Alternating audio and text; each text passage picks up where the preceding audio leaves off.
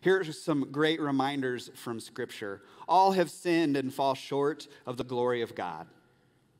Meaning each one of us, we have this proclivity to fail, this inclination to sin, to fall short of the way of life in which God has taught us to follow Jesus. We might be able to go throughout a big part of our day and not commit a sin. We might not do something that we know is clearly wrong. But my guess is that rarely a day happens when we don't think something wrong. When we don't end up judging someone else and their motives or their character.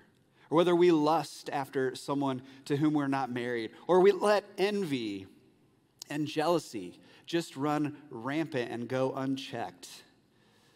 Or maybe it's just simple pride to think to yourself, I've arrived. I don't have any more growth in my life. I think we all innately know that we have this inclination to sin without being able to curb it on our own. As the saying goes, po buddy's nerfect. You've heard that?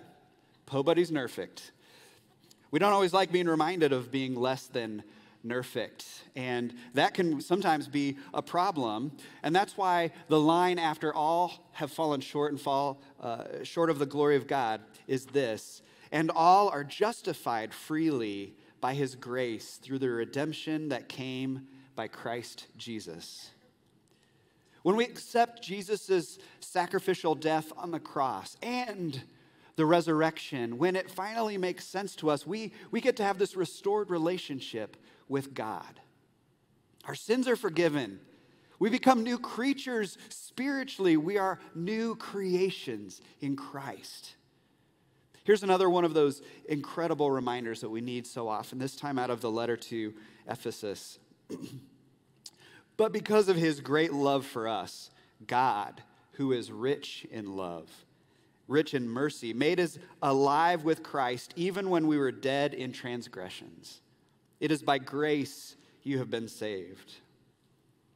But sometimes we have a hard time grasping the reality of what it means to be forgiven, what it means to be loved and created as a new life in Christ.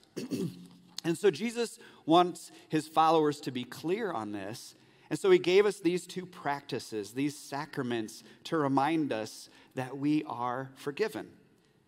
And here's what we mean by the word sacrament. A sacrament is an outward and visible sign of an inward and spiritual grace. And it's a means to experience that grace. It's a way to experience that grace.